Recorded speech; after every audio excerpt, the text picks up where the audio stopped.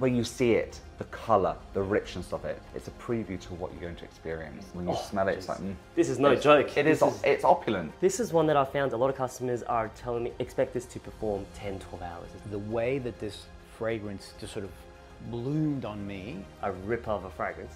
Oh, I've never heard that before. Aussie. It's Aussie. I'm gonna wear this one tonight, actually. I'm covered in perfumes. Both of these lovely gentlemen actually requested this to be in the video. Hey guys, Kevin here from the Oligarch store, but today we're at a very special place here, joined by, you guys know who this man is. Hello everyone, welcome. I actually was presented with the opportunity to sit down with this very special gentleman. Why don't you introduce yourself? Hi, I'm Daniel Henrywood and I'm the Creative and Commercial Director at Fragrance du Bois. Whoa! Can I just add one point? I was only here on technical requirements. So Kevin asked me, can you help me set up with cameras? I said, of course, man, anything for you. And then he said, do you want to be in the shoot? And I'm like, heck yeah, I'm definitely. So I feel like a third wheel, but I'm gonna enjoy this. I know, but we love your reviews. I'm always watching them. So. Oh, okay. There are some big people watching. But I want to thank this man, and yeah, I appreciate the. All the Oligarch people, this is for you guys. I wanted to go through the Fragrance du Bois collection with you, but not cover just the typical bestsellers that I'm sure many people could find already. But these are some of the other ones that are, I view them as the hidden gems in your house. Thank you. Thank you. No, there's a beautiful selection here. Yeah. Why don't you run us through a bit about Fragrance du Bois, just for those that are maybe getting into more niche and luxury fragrances now? Yeah, so Fragrance du Bois is a house that is actually founded on exploring the character possibilities of oud, and then that curiosity led to them kind of expanding along the olfactory spectrum. All these perfumes are kind of the results of that exploration, and it's always open and continuous. It's what else is new, what's missing in our range, and we really listen to a lot of feedback from our customers as what they would like to see from us next. So always message us and tell us what you'd like. Now I really want to bring you in here is because the way that you appreciate how they do oud. I love the way Fragrance du Bois just blend their oud in the fragrance. There's a lot of fragrances, as everybody knows, that have oud in it, and you know it has oud. Whereas I do a double take when I'm like, there's no way there's oud here. It's very special the way we work with it. We would create a perfume first, and then once that's all kind of macerated together, then we add the oud, hand pour the oud into it, and then we bottle it immediately. We add the alcohol and then bottle it. That way, the oud hasn't been part of the initial process, and by adding it, hand pouring it later on, that actually adds a whole other dimension to how the oud is used within the scent. Rather than dominating, it creates this supportive structure within the fragrance. Honestly, your fragrances, or the fragrance collection, is very impressive. Thank you, and that's the first collection with the oud. It was called the Shades Collection, and that was to show all the colours and range. We used colour to express the range of what oud can do, what are the possibilities of it. Yeah. Let's just jump on the first one, which is Oud Orange. Oud Orange, okay. Love it. So I think when you try this one... This was my very first one that I bought. Ah, it was. Is it? So it's got straight away, you have this wonderful zestiness, but then this wonderful really opening heart of warmth. This warm, slightly powdery floral in it, and the oud is really, initial smell, I never pick it up. I never pick it up. But it's there in that kind of warmth, that depth. Yeah. And also what the oud does, it's the longevity. That's right. Extends it. I was going to say, I feel that the oud in the fragrance does create a nice presence. It also creates the sillage within your fragrances. I feel that even the more aromatic ones, they tend to last longer.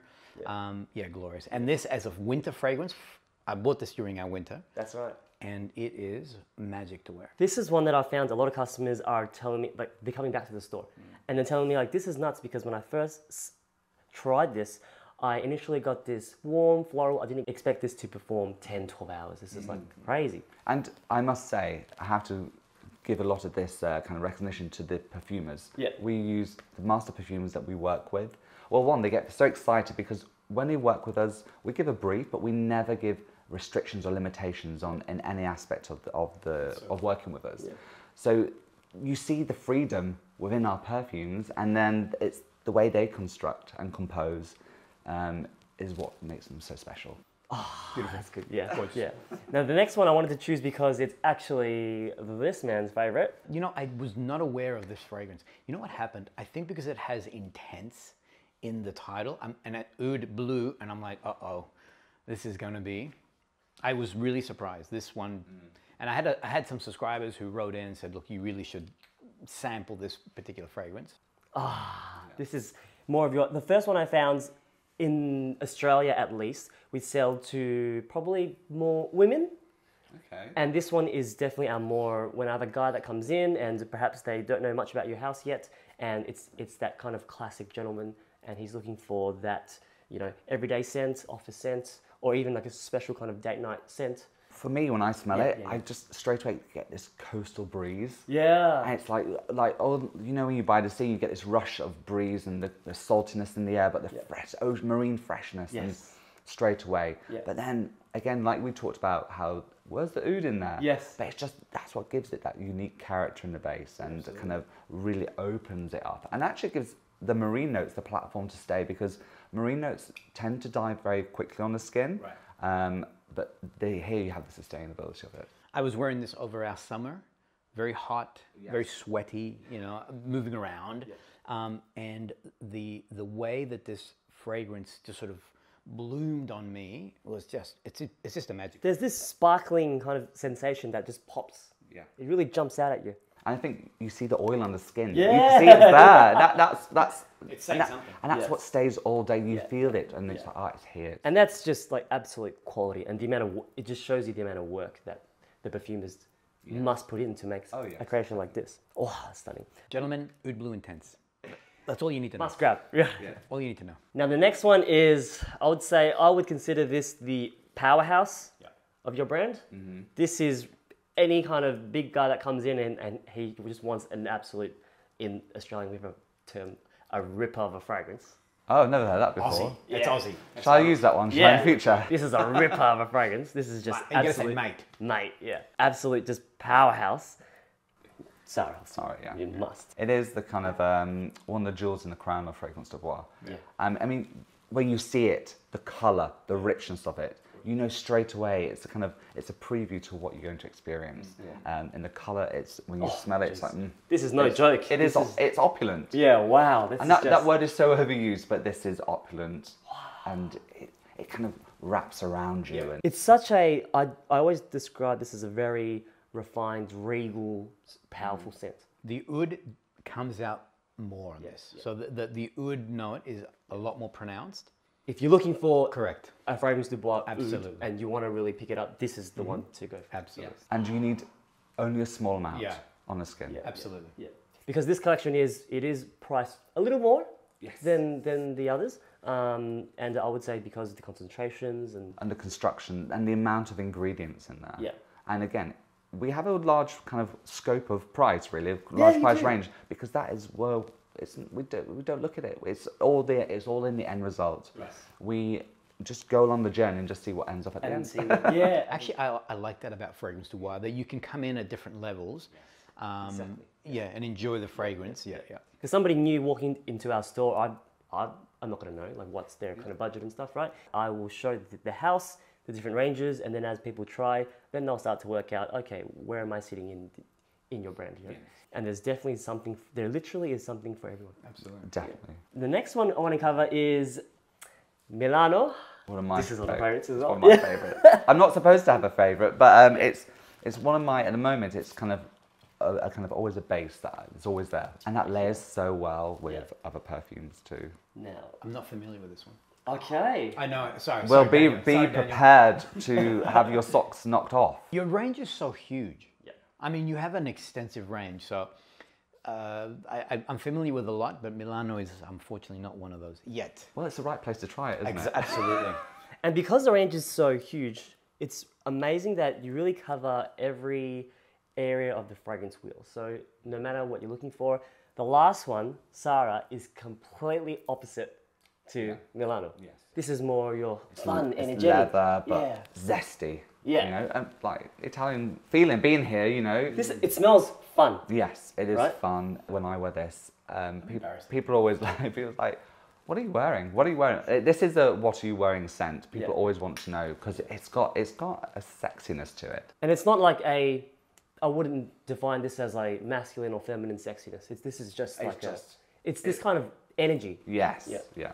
Funny, on card, I wasn't, because you said leather, and I'm like, I'm not getting the leather yet. But on skin, it's very suede, very soft. But it just plumes up.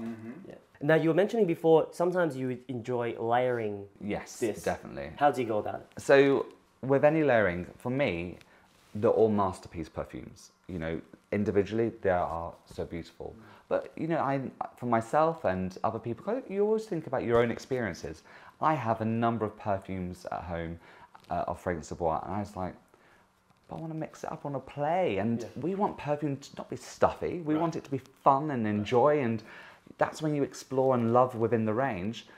You can layer them. So the rules that I have, what I recommend is to always start with the heaviest first. So I generally start with Milano. And then my latest one that I love to put on top is one of our new ones, Cavort. Okay. And so the leather, and then mixed on top with the Cavort, with the Rose Absolute and the Jasmine. So, You've got that one too. I have Cavort also. So you know how beautiful that is, but then with a bit of leather on the base. I'm going to have to get Milano. And now you've got scent memory now. Absolutely. When you try Milano in Milan. That's a big thing for me. Scent memory is a big thing for me. Both of these lovely gentlemen actually requested this to be in the video. New York, Fifth Avenue. I love the city of New York. It's like a second home to me. I've got a lot of friends there. So they talk about scent memory. So when I smelled this, I was like, is it going to live up to my expectations of Fifth Avenue? But it is. It's got the kind of gourmand note, which if you know New York City, it has that kind of scent in the air. But straight away, I get that wonderful caramel note. This is a beautiful fragrance. And it's versatile. I think you can wear this anytime. I get a very clean aldehyde floral that comes through. This one ended up in one of your... You've done a video of this before? Yeah, so I actually recommended this one as an awesome fragrance. From reading the storyline, it was New York Fifth Avenue during winter, if I'm right.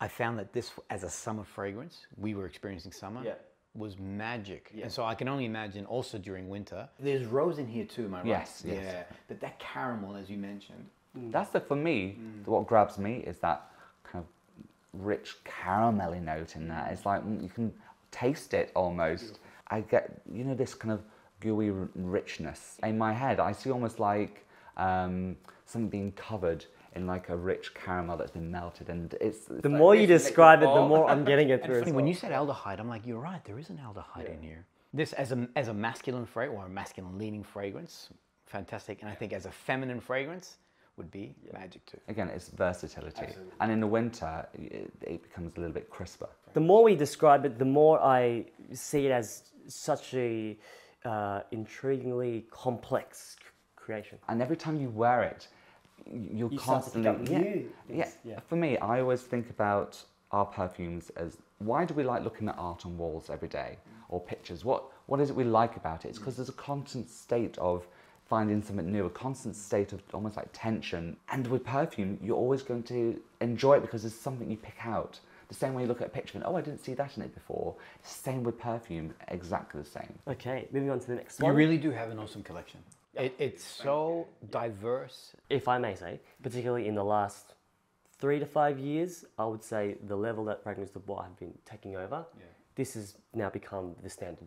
Thank you, thank you. I really appreciate it. I mean, it's, for us we put so much into it, so much heart and soul, because for us it's just about, what can we push it further? There are so many limitless routes into perfume and nature, and I love the way we express it. And when I see people try perfumes and go, it's really satisfying to see that, and you think, we've done a good job. I do want to cover in particular the last two because they are the new releases. So tell us a little bit about the Secret TRYST. So Secret TRYST, it's rich, it's sexy. If you think about the name, Secret TRYST, it's got a little bit of a danger to it. It's an edgier scent. Wow. This is another one I'm not familiar with. It's a pepperiness to it as well. Yes. There's this bright, there's this bright spice to it. But it's, for me, it's a bit contradicting to say, but there's a bright spices, but then there's something very dark in it. Yes, the frankincense. That's pulling you in. Oh, okay, yes.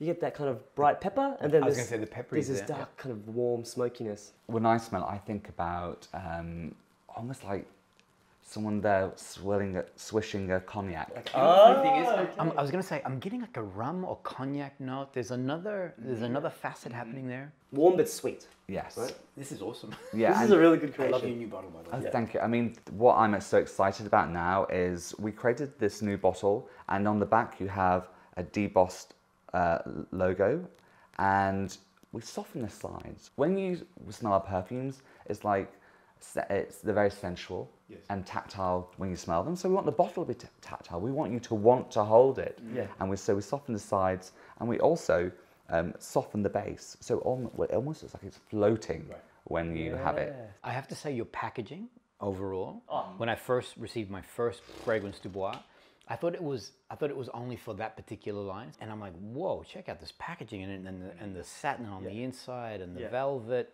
But no, that's your packaging. Everything you see, touch, and feel with Fragrance du Bois should be special. wow. It should be Yes, like yes. wow, and you know, it's based on a watch box actually. Because I think about when you see, I love watch boxes. Yes. I love boxes in general. I'm fascinated by all different like wood grains, things like that. But with ours, I wanted that kind of feel of when you open a watch and it feels prestigious and you know, special. But also what's holding it inside is something precious, right? It's just, when you open it, I feel like it gives you the feeling of you're opening something limited edition, but every time. And that's what it should do, because they are all such special pieces. They deserve a special box, you know? I know so many customers tell me they don't leave the bottle out, they put it back into the box. Absolutely. Yeah. When that special pair of designer shoes, you Yeah. put back in the box. Yes, because of it's so course. special and you treasure it. Yeah. And people treasure our perfume, so that's why. Every single customer I have always sent me photos of their shelf. They have it like this, don't they? Every single person proudly displays their fragrance du Bois. Always send pictures. We love to see how customers display it at home. So always, please, send those to us. Most definitely. The London's Spice is the last one that we're going to cover, and this is also part of the new release. This is awesome. This one I have smelled. I feel like a novice. I haven't smelled that one. So. But that's why I wanted to do this video, right? Because it's going to be kind of the hidden gems of fragrance du Bois. And you know, this is named after my home city, so. Oh, It has to be awesome. we've got to finish on this one. This is classic. There's nothing about this that you would go, I don't think this one works for me. That's right. This works for everyone. I get that spearmint at the top. Yeah. With the kind of lemon Fresh lemon in and there. green, grabs your attention instantly.